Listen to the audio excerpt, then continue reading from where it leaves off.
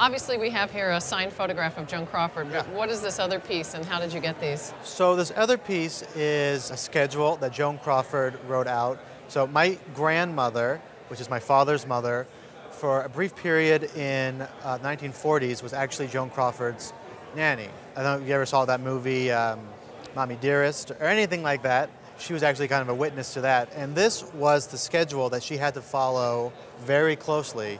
She couldn't deviate from the schedule. And this was something that I came into possession with because my father, who passed away a few years ago, had it in the house that my grandmother had been the nanny, but we didn't ever really know where the stuff was. So when he passed away, we were going through all the stuff he had hoarded over the years, and we finally found this.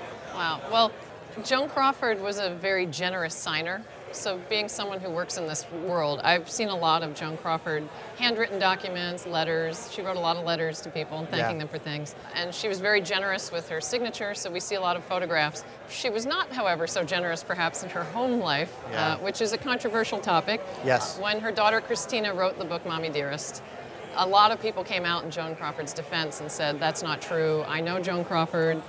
It couldn't have happened. Her first husband was in support of it. Katharine Hepburn stood behind her.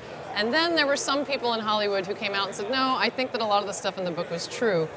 And there's been a lot of debate. And I think what the most interesting thing to me about your documents are they are a first-hand record of someone who witnessed what went on in that household in intimate detail. Yes. The fact that Joan personally typed this herself shows what an extraordinary control freak she was, and left nothing to chance. And the most shocking thing to me in this entire schedule, which outlines exactly when the children were to be awoken, when they would eat, when they would be dressed, when they would be sent to do their duty in the bathroom, as she puts it. Yes. But the most shocking one here, talking about the baby, then tie him in his play chair while his room is being cleaned. Yes.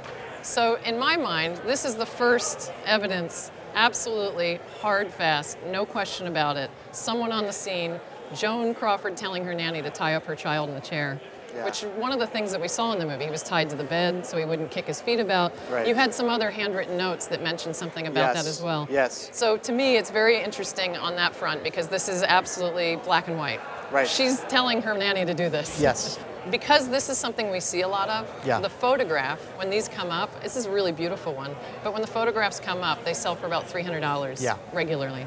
But I think when you put this in the context of everything that you have, the notes and the schedule, the whole group would be in the $4,000 to $6,000 range at auction. Wow, very cool. It's interesting because your grandmother was also interviewed for the book Jazz Baby. Yes.